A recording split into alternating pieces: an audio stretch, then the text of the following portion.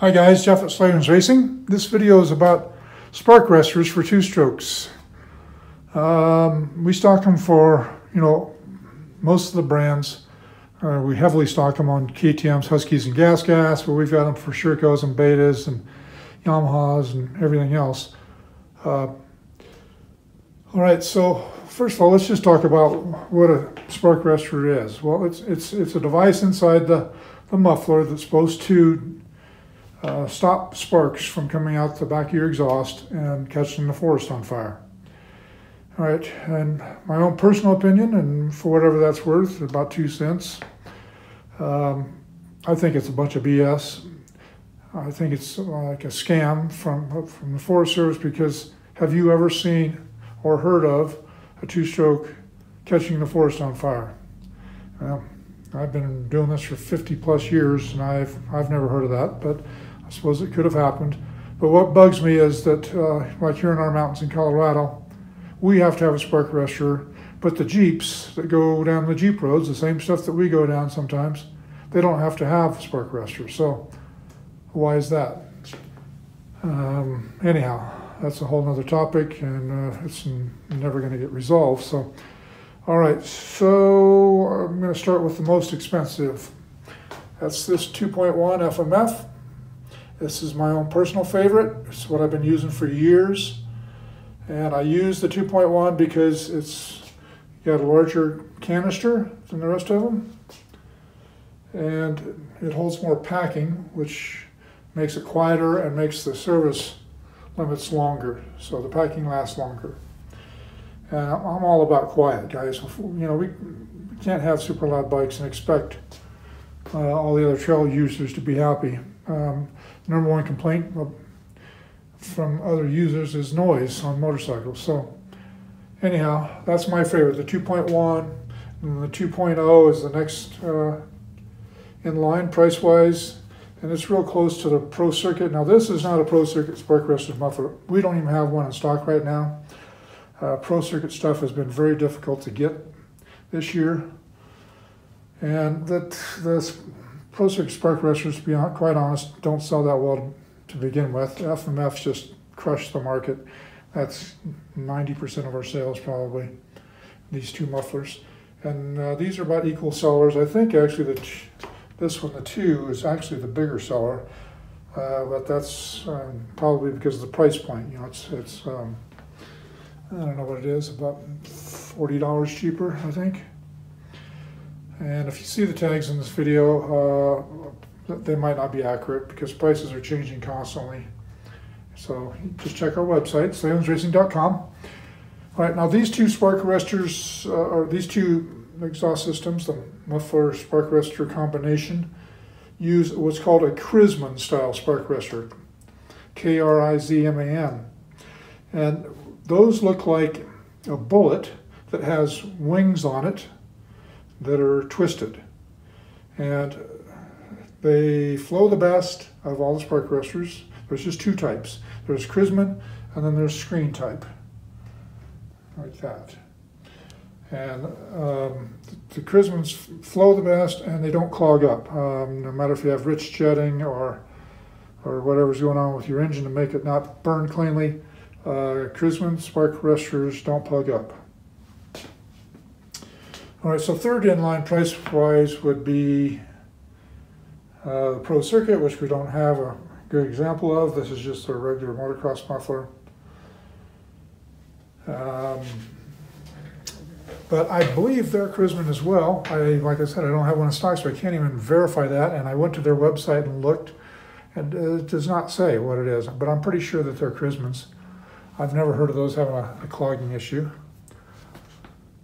And you can use any of these mufflers, these muffler spark arrestor combinations. You can use them with FMF pipes, Pro Circuit pipes. So you can use this muffler on an FMF pipe. You could use this muffler on a Pro Circuit pipe. You can use them on the stock pipes. You can use them on all the brands of pipes out there.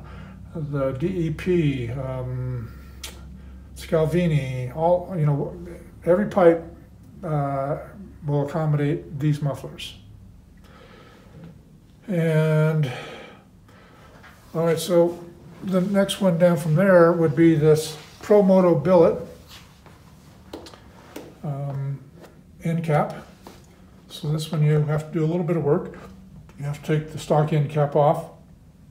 You got to drill out the rivets and put it on. So it's a little bit of work, but it's really not bad. It doesn't take very long at all. I mean, everything from Fastway Promoter Billet has beautiful machining, as does this.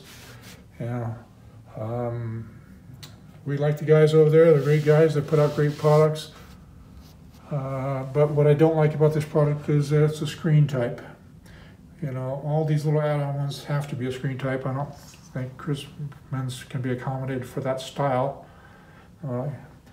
Anyhow, it's a screen type, and the problem with screen types is they reduce the horsepower a little bit more than the Crispman style.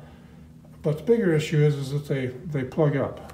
If your bike's not jetted properly, if your fueling's too rich on a fuel-injected model, you know, that puts out a lot of, I'll call it soot, that clogs these things up, and then you have to burn them out.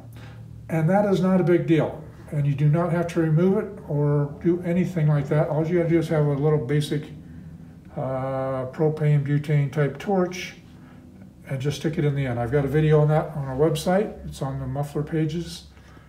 And it shows you how quick you can do it within 30 seconds.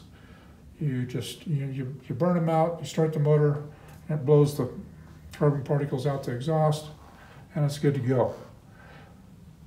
So I do not use the screen type because I don't care to deal with the maintenance. I don't like adding a little piece on to the back, but these are very good sellers. Both of these right here, the Enduro Engineering here on the right is, of the screen types, is definitely our biggest seller. These things add some weight, not a lot, but they do add a little. So any of you guys that are weight freaks, you know, they add a little weight. I think these mufflers weigh about the same as the stock one, but I'll weigh some stockers and I'll put that information on the pages for those two products. So same thing here with this one, is it's a screen type, and so you have to burn them out once in a while. Now, unfortunately, the Forest Service has a regulation for the size of the holes in the screen. So you can see that screen is fairly fine.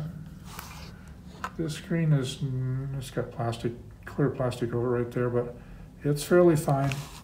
This one's pretty fine. This one is not, but this one is not Forest Service legal. All right, so Fastway Promoter Billet, screen type. You have to do the same thing with this Enduro Engineering one. You have to drill the rivets out and put it in. They give you a really sharp bit with these things. I think it's still in the package. Hopefully they still do that. But they used to give you really sharp bits and made it really easy to drill the rivets out. And then it comes with some self-tapping type screws that you put in to install this. Then we have the fish motor that just goes right into the end of the stock muffler. And this product's made in Canada. They're great guys up there. I've not met them personally. These other companies, I think I know everybody there, but you know, I've been in the industry 50 plus years, so you can imagine I know. I've got a long string of friends and acquaintances in the industry. So the fish motor guys up in Canada, I've not met them, but we've talked on the phone. They're good, hard-working guys that try to make a great product. My problem is that it hurts the horsepower a little too much for me. All of them will soften the horsepower slightly, but these soften it even more. And we asked them to make this style screen just so there wasn't such a reduction of horsepower. But the problem with either style of the fish motor ones is the design. I mean, there's no way around it. With this design, this is just an end result of the design. You know, they fasten in from those 3 threaded screws right there. There's just screw holes right now, but screws go in those 3 holes, and so you can see it reduces the size of the hole. I mean, this part is smaller, and then it gets even smaller where the screws are. And that's just the way it is with anything that's going to slide into the back of a stock muffler. Now on a big 4-stroke, a big 450, 500 4-stroke that has a big hole in the back, you know, in the pipe, we've never heard any complaints. I mean, for one thing, those bikes have more horsepower than most people need, and it doesn't seem to make much of a difference, if any. Probably could see it slightly on the dyno, but on the 2-strokes, or even the 4-strokes, like the smaller 4-strokes, a 150, a 230, or any of those small bore 4-strokes, if you go sticking something in the back that reduces the size of the hole, it's going to make a horsepower difference. It just has to. These still sell pretty well. They're a well-machined product, a quality-looking product. If you're going to an event or a ride where it absolutely 100% has to be Forest Service approved, it's got the Forest Service number on it right there. This one does not. In Colorado, I've never seen a Forest Service guy get down on his hands and knees and clean the muffler and look for the numbers. I've never seen that happen. I doubt that I ever will. But what they typically do is they'll have a dowel rod, or like a wooden dowel rod in their back pocket, and they'll stick it up inside the muffler to see if it goes on through. And if it doesn't, then they're good. They usually don't even go any farther than that. If you're in some type of event, maybe it's some type of charity ride or whatever, and there's a Forest Service ranger that inspects everything, maybe they'll inspect the numbers, I don't know. What we suggest these two for are for people that, like, once a year they go somewhere or to some event to where they absolutely have to have a spark arrestor and they don't want to spend $200. Yeah, these are, I think, around the $80 range.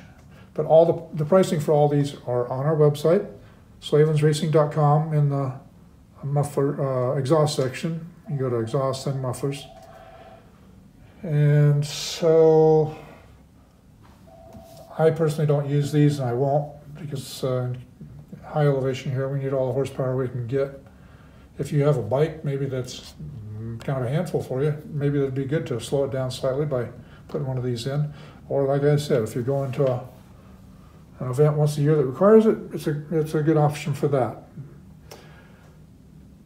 All right, guys, let's see, other questions that customers ask. Oh, I think the common one is guys seem to think that you have to have the matching pipe and silencer. So if you have an FMF pipe, you have to have an FMF silencer. That's not true. These will fit on all pipes. So whether it's the stock pipe, FMF pipe, Pro Circuit pipe, DEP, Scalvini, you know, the list goes on and on. All of them, all those manufacturers make them to where all the mufflers fit. So in other words, you could have a Pro Circuit muffler and put it on an FMF pipe. And the reverse, you could put an FMF muffler on a Pro Circuit pipe, or you can put it on the stock pipe, or any other pipe out there. So they all interchange. You don't have to worry about that, as long as it's for the year and model of your bike. And all those listings are on our site. Pretty easy to understand. But if you don't understand, or you just need to verify something, you can drop us an email at info@slavensracing.com, or give us a call. We answer the phone all day, every day, Monday through Friday. My staff is well trained and they can answer your questions, and we're happy to do so. And I think that's about it on two-stroke spark arrestors. Most important thing is that you get out and ride, though, guys. Put on whatever muffler you need for your area. Get out and shred some rubber. Have a good time. Do some throttle therapy. And help out with your trails if you can. That's all for now.